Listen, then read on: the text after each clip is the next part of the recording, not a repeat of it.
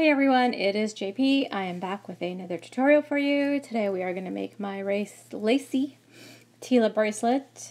Tila bead bracelet is what I'm trying to say. And so here it is. I think it's a really nice bracelet. And what you need are 11/0 seed beads, 3mm beads, and Tilas. So these are Miyuki galvanized silver. These are Firepolish Crystal Luster is the color, and these are lilac from 3mm pearls, glass pearls, and these are turquoise green is the color for the Tila beads. And you're going to need some fire line, so this time I'm using the 6-pound crystal fire line. And one thing to note, this is a very thread-hungry project, so you probably want to start with a comfortable length, and then you'll be adding thread as you go. Because we're going through the beads multiple times, so it creates a very nice stiff piece, but it does use up a lot of thread. And let's see, so this bracelet I believe is about 6 inches. Measure my bracelet here. Yep, it's about 6 inches. So you will need approximately, to make 1 inch of this bracelet, you're going to need 5 Tila beads. And you're going to need, so let's see. So you'll need at least 12 of your 3mm beads per inch. So 6 Tilas times 6 for me is 36. And then 6 times 12 is 72 for a 6-inch bracelet. So just, and I will put all this information in the description box, so it'll all be there too. I tend to put, by the way, just to let you know, I put it per inch. So if you're sitting here thinking, well, she's got way more than 6 Tila beads in her bracelet, it's because it's per inch, and it is listed there. So please check there. Okay, let's get started. So to start, what you're going to do is pick up a Tila bead and take your needle through the first hole of said Tila bead. And I've got a stopper bead here, so my red bead here there is just a stopper. So I'm going to leave that on just for a little bit until I get the beads a little more secure. Now I'm going to pick up 5 11s.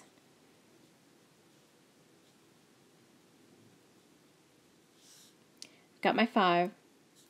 And I'm going to go back through the same first hole of the Tila bead here. And this is what I'm going to get. And I'm going to go back through it just to reinforce the beads.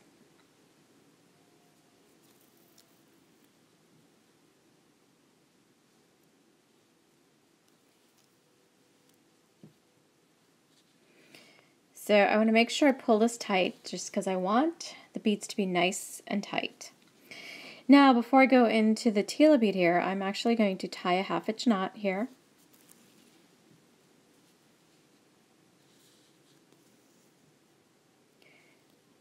And this should secure my thread.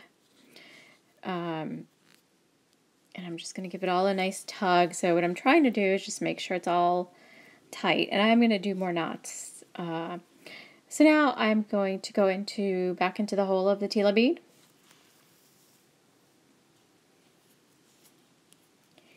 And I'm actually going to tie one more 1/2-inch knot here.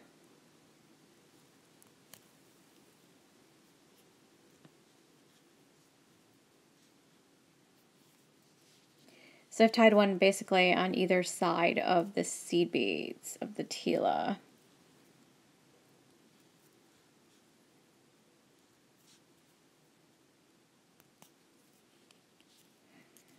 So here's what I've got, and I'm going to go into just the first 3. So let me just flip that up so I can see what I'm doing.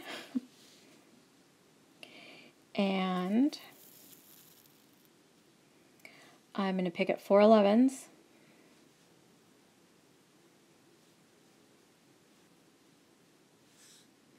And go back through just that middle seed bead. So I have 5, so you want that 3rd middle seed bead.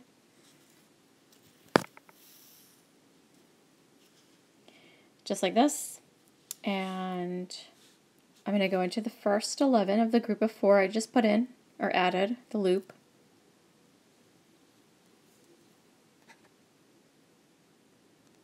Make sure this is, sorry, just fixing the focus. Alright, so that's the first one. So now I'm going to make my loop for my clasp. So I'm going to pick up an 11 and I'm going to go into the next 11.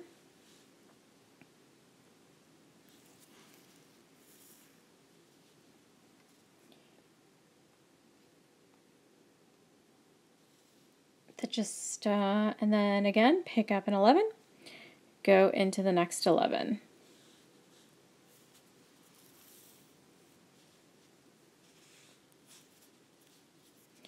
And again, pick up an 11, go into the next 11, and back through the 11 that's between, you know, that where everything started. Basically, it's the middle beat of this group of 5.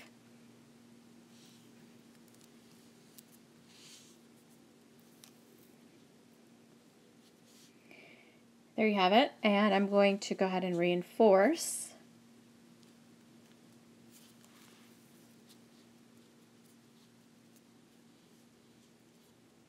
So, just going through the beads 2 at a time.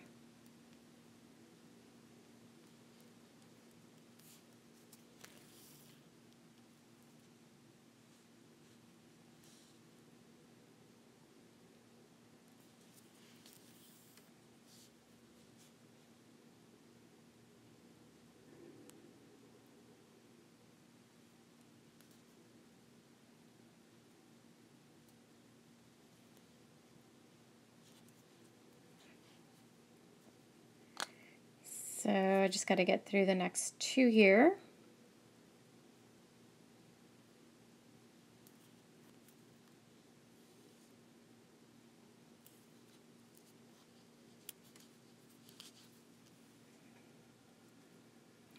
And then I'm just going to come down this side. And then go up into the Tila. So now the loop for the clasp is set, so I'll just put a jump ring in here and add my clasp. Now we're going to switch to the other hole. So I'm just going to turn this and go into the other hole here of the Tila.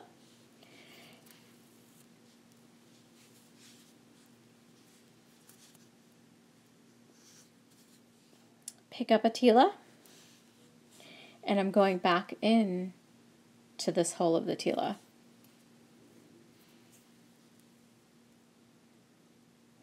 And then down the Tila, the new one that we just added.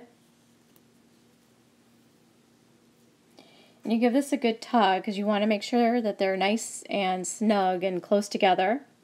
Back up the first Tila. And again, down the Tila and switch to the other hole of the Tila. Just like so. So what you're doing is essentially ladder stitch, but we're doing this with a 2-hole bead. And so that's how it works when you have a 2-hole bead. But the beads should sit side by side like this, and you have yourself ladder stitch. So you're going to continue doing this again and again, all the way down. But first, I'm going to show you a couple more times, and then have you build up to the length that you're going to need. So once again, I'm coming out of the Tila, so I am going to pick up a bead, and I'm actually just going to go back into the Tila bead here, the most recent one, which is now going to bring this Tila bead, my new one, and I want it to be up close, so I'm just going to get them into place. Sometimes you need to kind of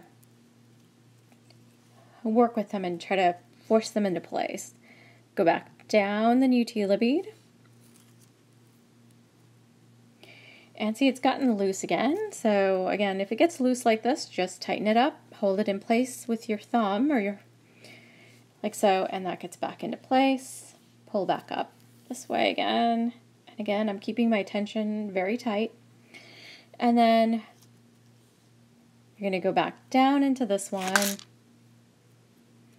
and then up into the second hole of the Tila. So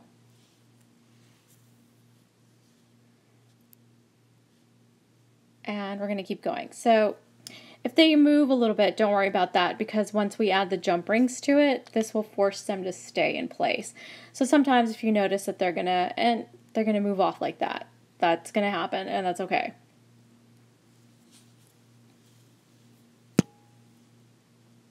Sorry, looks like I tapped the camera. Sorry about that. And so once again, pick up the Tila bead, the new one, and so notice the thread is coming up out of the bead. I'm going up into the bead again, so that'll get the other new Tila into place. So what I like to do is just kind of get them close together, hold them down with my thumb, and then pull the thread up, and that gets them aligned together.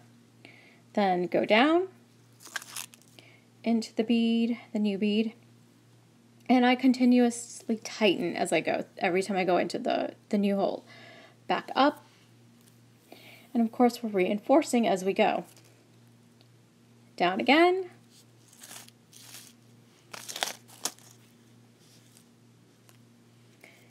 And I've got a project to grab it onto. And then into the second hole. And there you have it. So let me do that one more time, and then I'll let you go on your own. So pick up the Tila bead, go back up into it,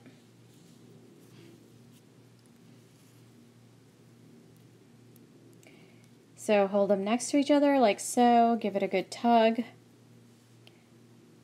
go down into the new Tila bead, hold them in place so they don't move, back up into our starting point here, and again make sure you're just keeping them in place.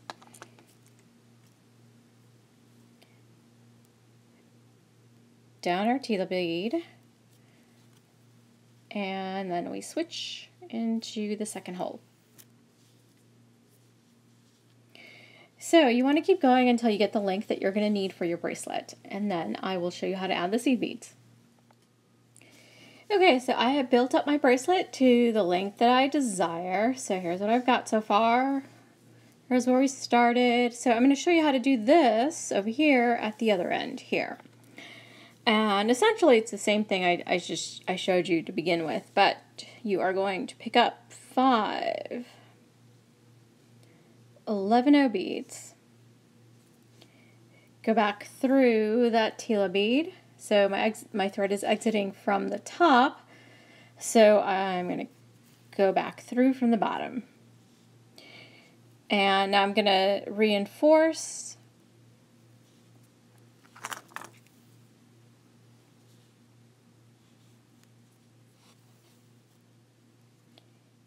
and back up the Tila bead. Make sure my thread is nice and tight and secure, and I'm going to go through the first 3 beads in this group of 5, pick up 4 11s, go back through just that middle 11 bead,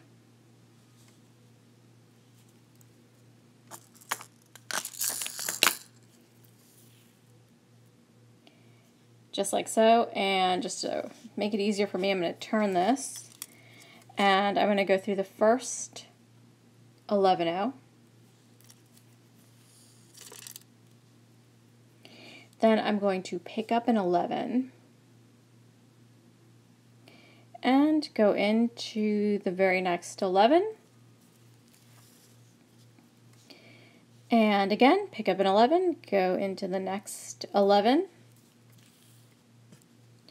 and again pick up an 11 and go into the next 11.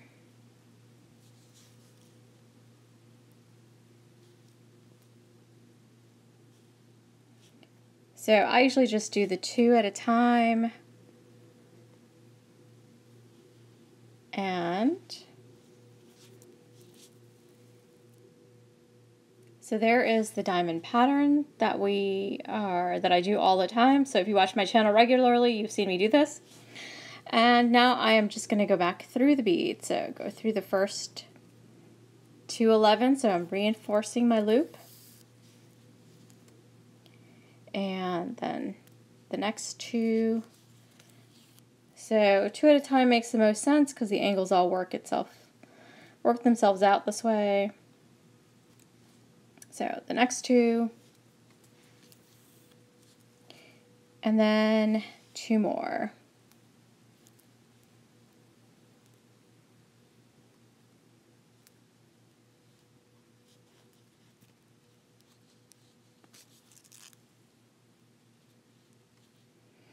Just like so, and then down the 2 on the side here.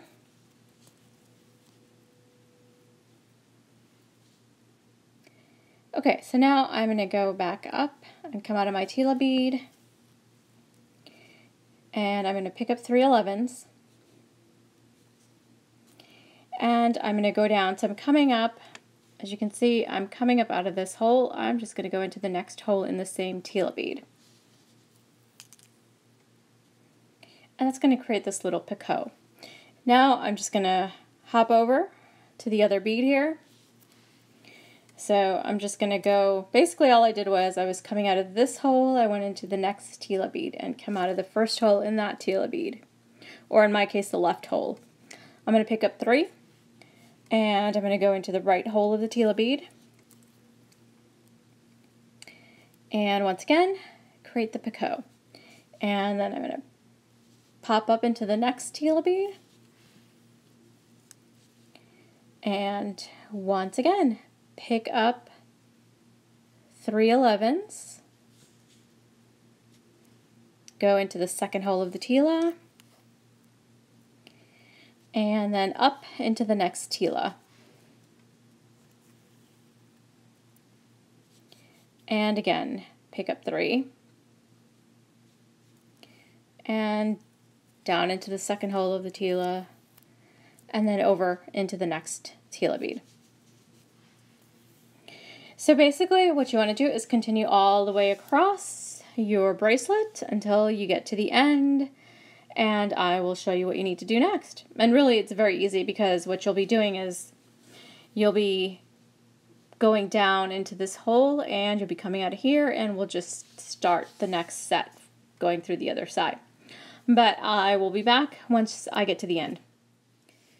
Okay, so I have added the embellishment to one side, and now I'm going to go ahead and add the embellishment to the other side. And so we are going to do exactly the same thing that I did over here. So I'm coming out of this end of it now. So my last part I would have come through this hole of the Tila and then added the picot and then come out of it at this top. So again, you're just going to pick up 3 11s and go into the Tila. So if you can avoid it, try not to go through the 11. We're going to try to avoid going in and out of the 11s. So like so. So I'm just coming out of the Tila and not the 11.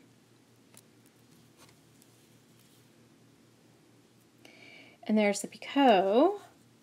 And then I'm going to go into the Tila, the next Tila here. Again, skipping and trying to go around the 11-0 bead.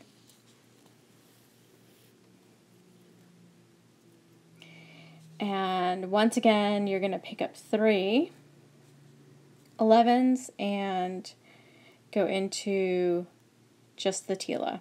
So, and usually you should be able to just shift them a little bit and have your needle pop out of just the Tila and now go into the 11. And then again, so, and just go over into the Tila once again. And all you want to do is build up the picots on the opposite side of the bracelet. So I'll just show you this one more time and let you continue. Pick up 3, like I did here, go through the Tila and push aside the 11, and the 11's blocking my needle here. So if you can't, so you can do this where you go through the 11 like I just did there, and then just back out. Just like that. So I'm just backing out of that 11. And so again, now I'm coming out of the Tila and shifting the 11 aside and going up into the Tila by itself. And that is it. Simple enough. So let's keep going.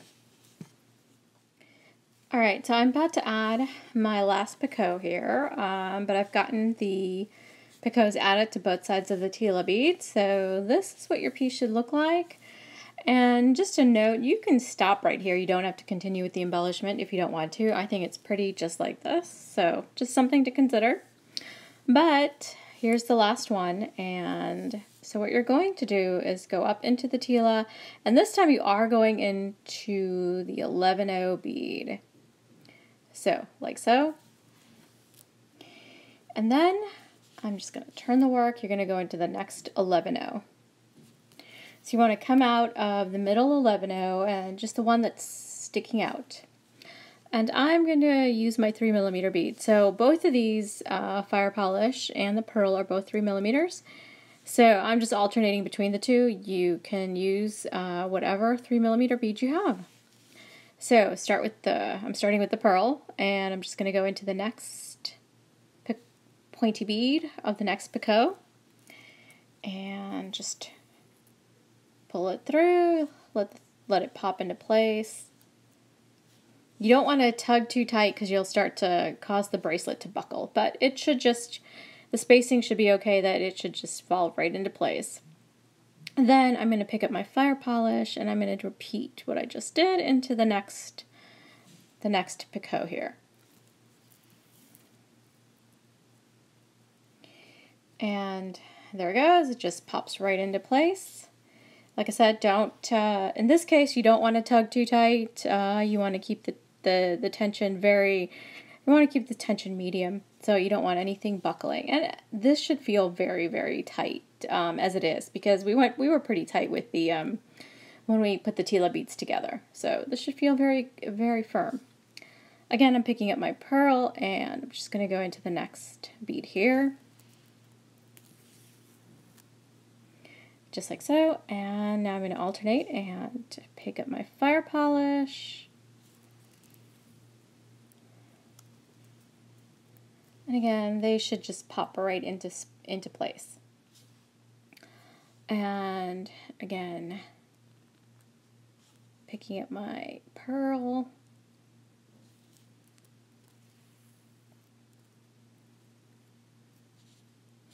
So I am just pulling the thread right through the beads. I'm not doing anything else. And as you can see, it's very firm.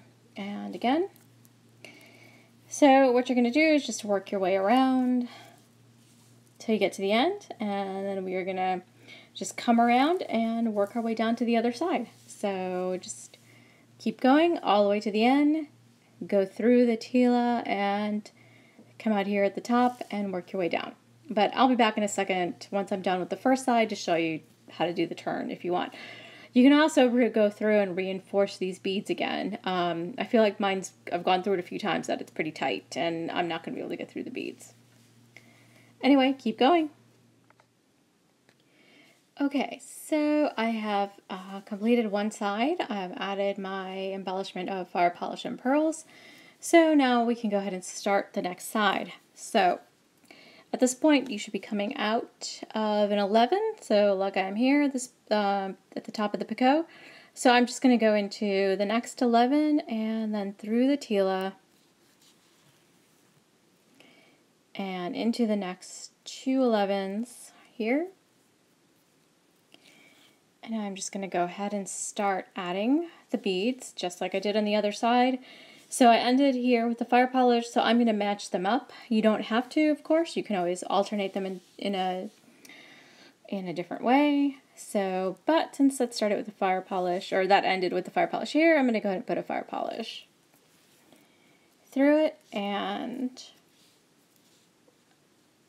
next comes a pearl.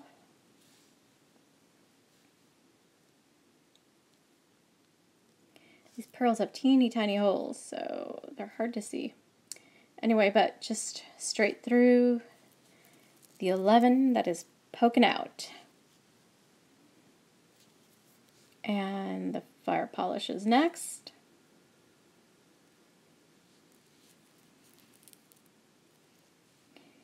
And now the 11, or sorry, not the 11, the pearl through the 11. And next comes the fire polish.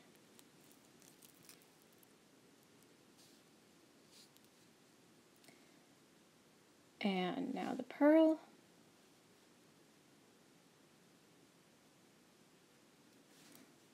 It can't really find the hole.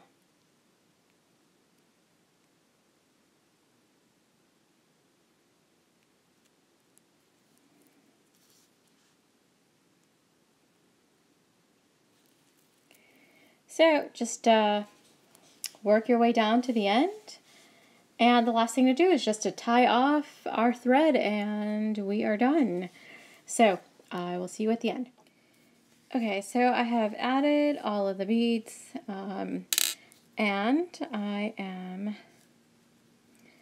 coming out of the 11 over here. So the last bead I added was this pearl, and all I'm going to do is just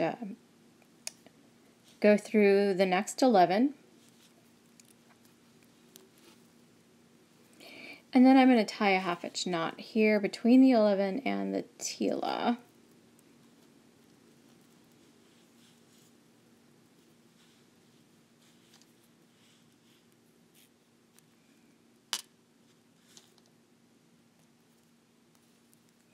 And then go into the Tila bead here.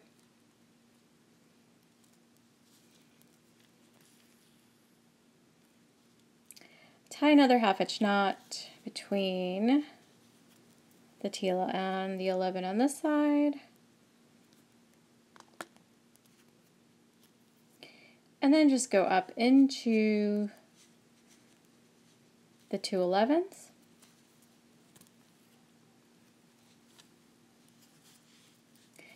And then I'm going to go into the pearl here and the 11, and tie one more 1/2 inch knot.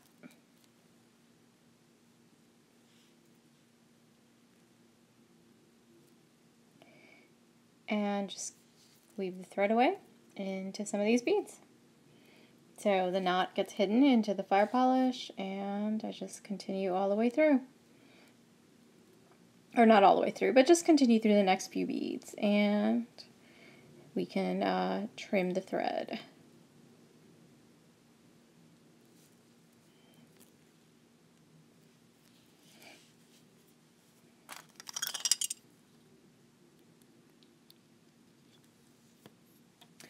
So I went ahead and added jump rings to the loops that we made, so simple enough to add jump rings. So I went ahead and added a jump ring.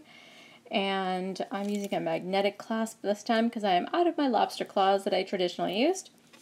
But this is our bracelet for today, and I hope you liked this tutorial. If you did, please hit the like button and subscribe. And I will see you in the next one.